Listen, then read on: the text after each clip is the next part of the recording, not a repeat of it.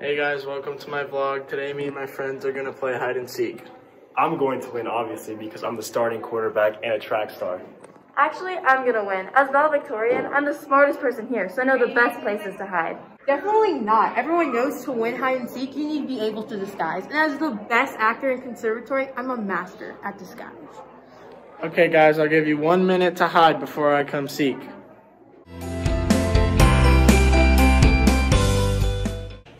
This is the best spot. No one will ever find me here. I am so clever. I just got an email from Harvard. I'm so excited. Harvard has been my dream school ever since I was little. My parents even met at Harvard.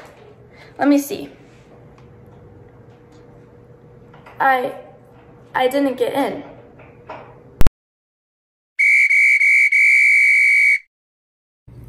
If the seeker finds me, I'll just outrun him. I'm the most athletic person in the state. At least everybody says so.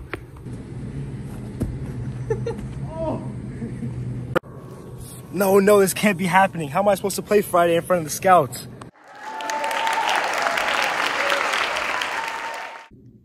The seeker will never find me now. Look at me. My own mother doesn't know who I am. Did you hear that Susie's gonna be the lead role in the next spring play? What? That's the role I was going for. I'm the best actor at Faith Lutheran. If Susie got the role, I'm not the lead. What am I?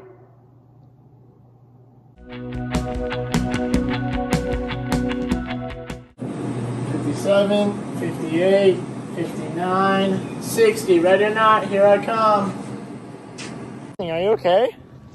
No, my leg is broken. My life is ruined. Come with me, we gotta find the others.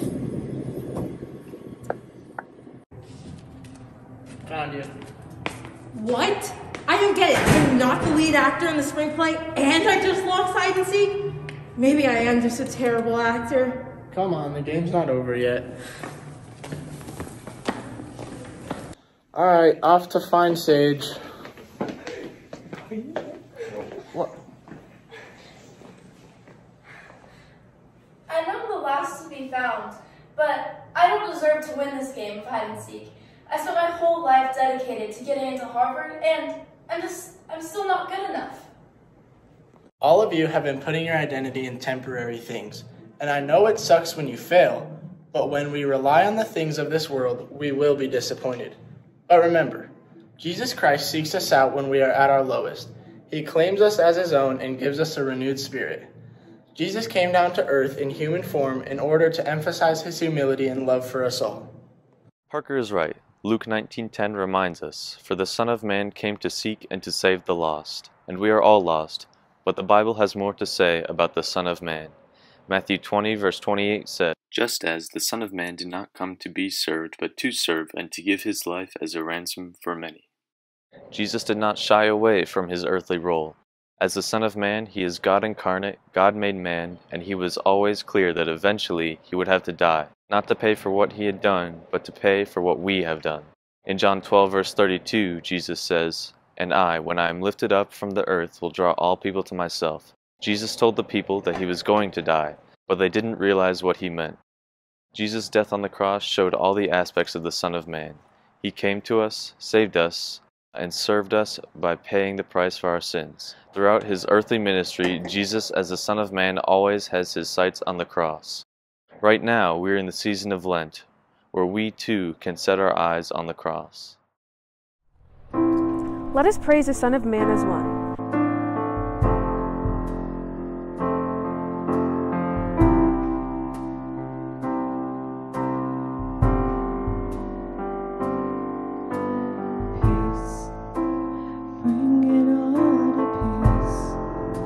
Storm surrounding me, let it break at your name. Still, call the sea to stay.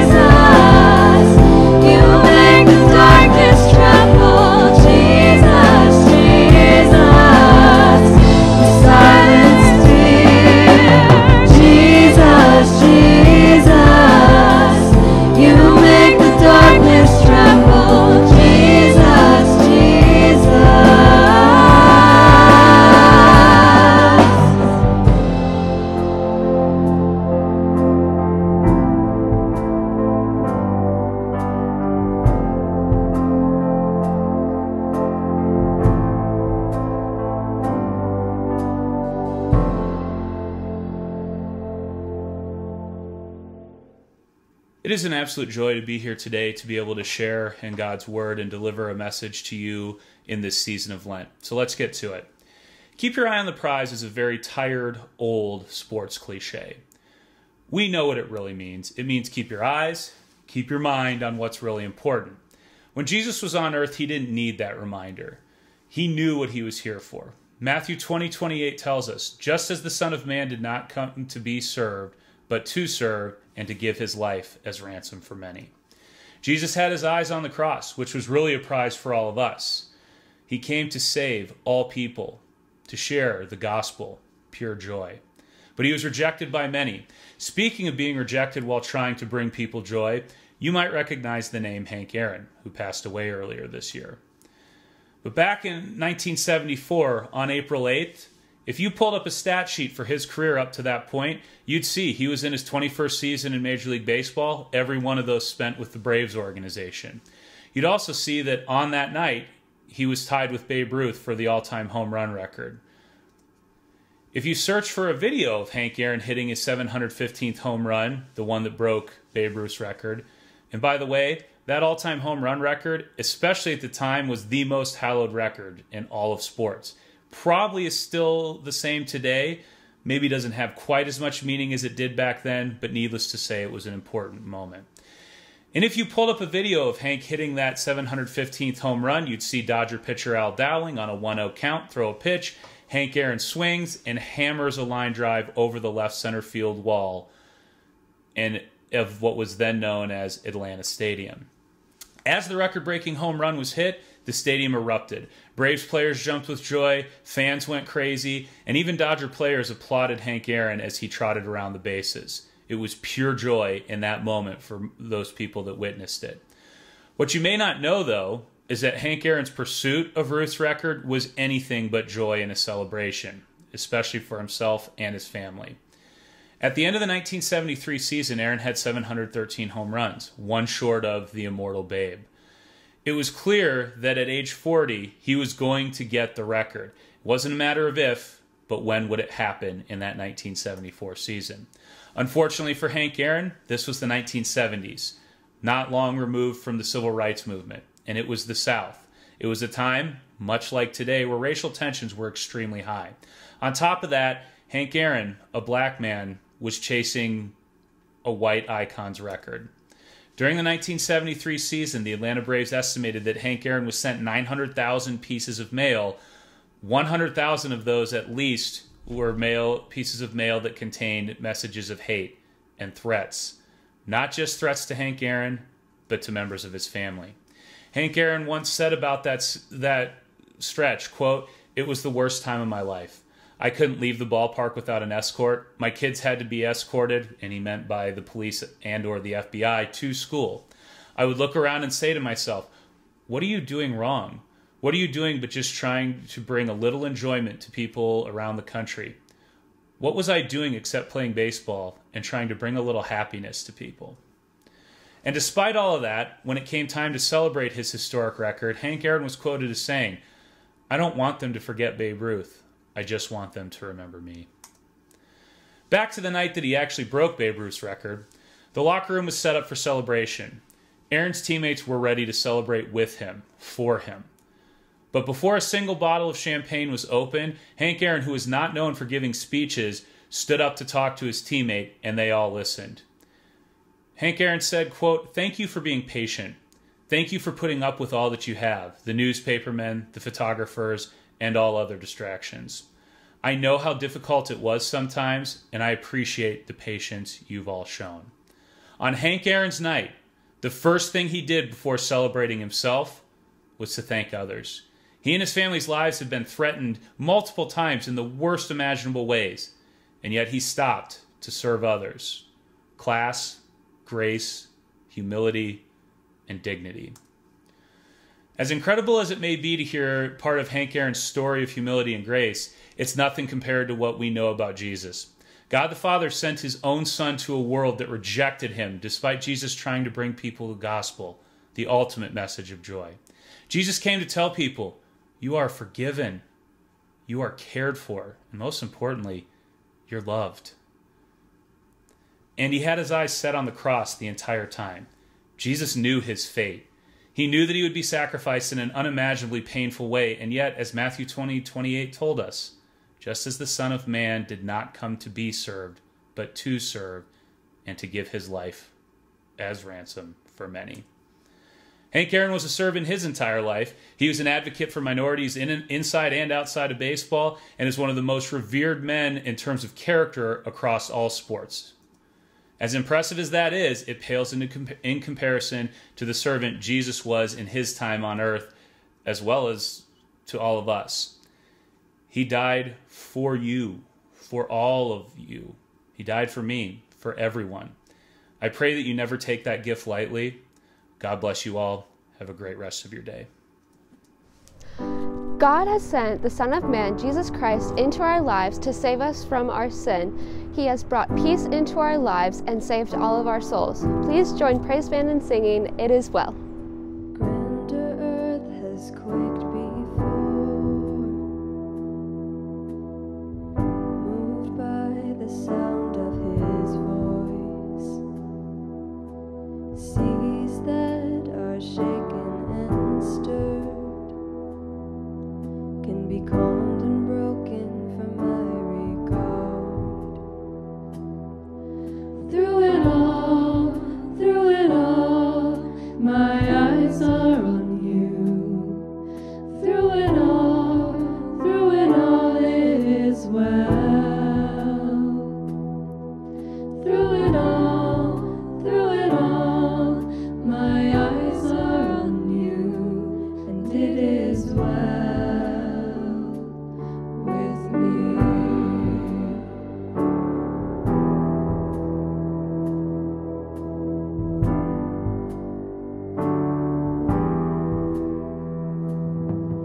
Far be it from me to not believe,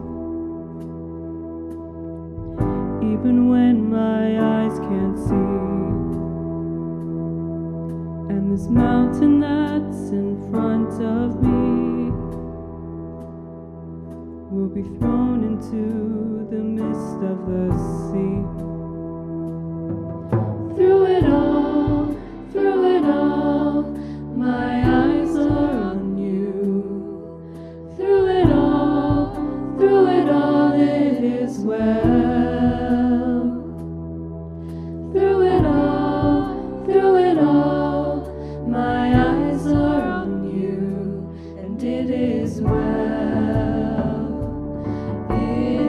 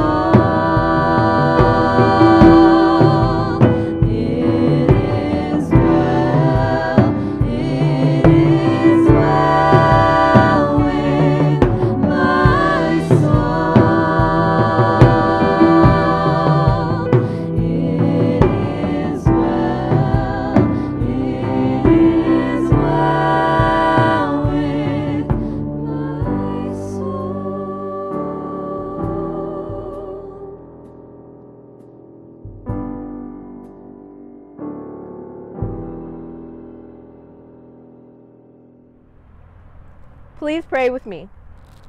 Lord, you see us when we stray from your true desires. You watch us as we attempt to find our identity besides you. However, each time we fail, you seek us out and claim us as yours. We are never alone because you continually come to us, reminding us of your forgiveness and salvation. We love you, Lord. Amen. For thus says the Lord God, Behold, I myself will search for my sheep and will seek them out. Ezekiel 34:11. Go in peace, knowing that God has found you and labeled you as his. You are never alone, and you have a permanent identity in Christ. No, this can't be happening. How am I supposed to play in front of the... Oh, no, I messed up.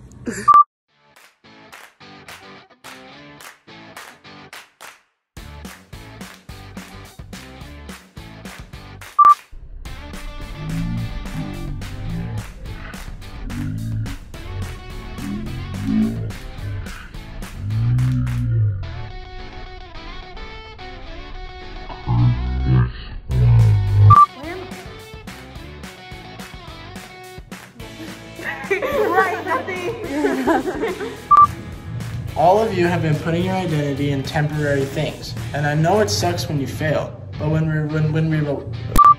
all of you have been putting your identity in temporary things, and I know it sucks when you fail, but all of you have been putting your identity in temporary things, and I know it sucks when you fail, but why can't I say that?